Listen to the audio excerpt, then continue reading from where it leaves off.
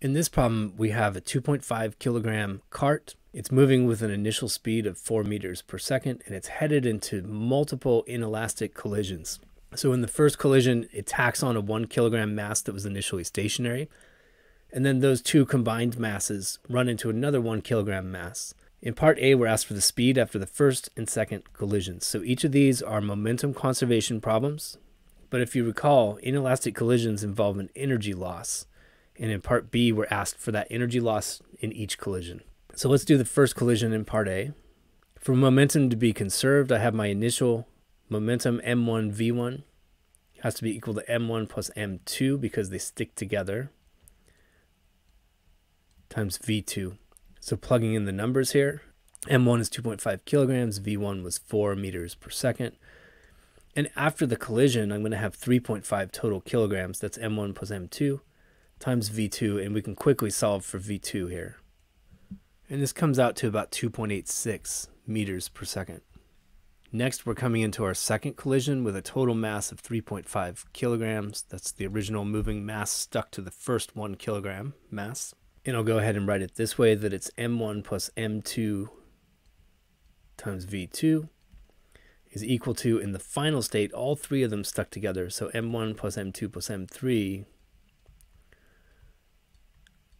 times that final speed v3. And m1 plus m2 was 3.5 kilograms. v2 was 2.86 meters per second. And the sum of all three masses is going to be 4.5 kilograms.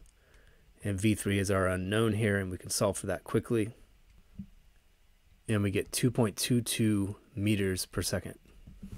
Now, to investigate the energy losses for part B, we just look at our initial kinetic energy. I'll call that K1. What was going on there? I had a mass of 2.5 kilograms moving at 4 meters per second. I run the numbers on this and I get 20 joules. Then in the intermediate state, I'll call that K2. I had 1/2 and I had a mass of 3.5 kilograms moving at 2.86 meters per second.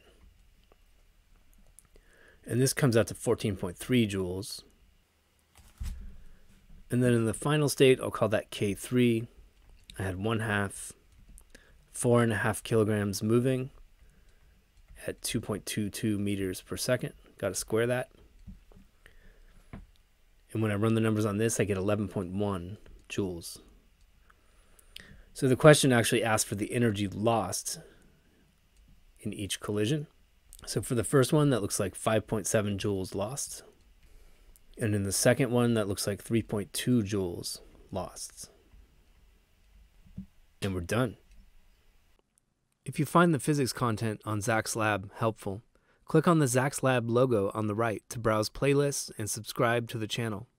I produce over 100 new videos per month, and subscribing is the easiest way to find new content. Thanks for watching.